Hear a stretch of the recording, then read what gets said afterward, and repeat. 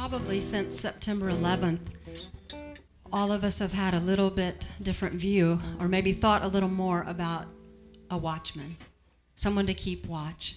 The Bible has used that image for a long, long time, particularly in the Psalms, and it talks about someone watching out for danger, ready to cry out a warning, staying alert. I like to imagine a night watchman, which would be a terrible job for me because A, I can't stay awake, and B, I'm not very brave.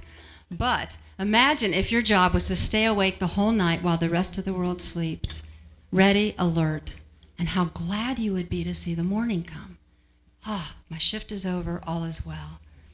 And the Bible says in Psalm 130, my soul waits for the Lord more than the watchman waits for morning.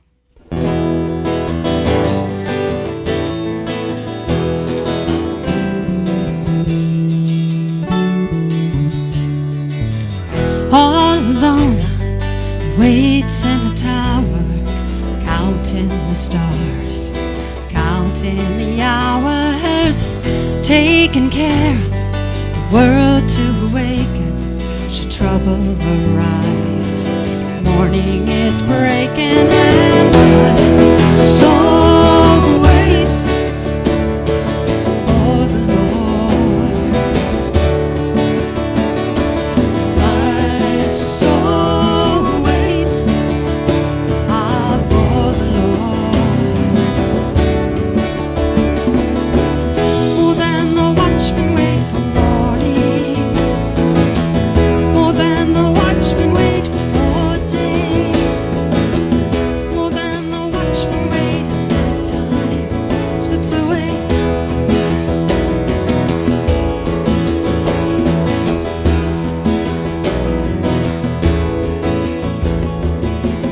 Through the night, watches and listens, always alert. A man on a mission, on his guard, send out a warning should danger appear.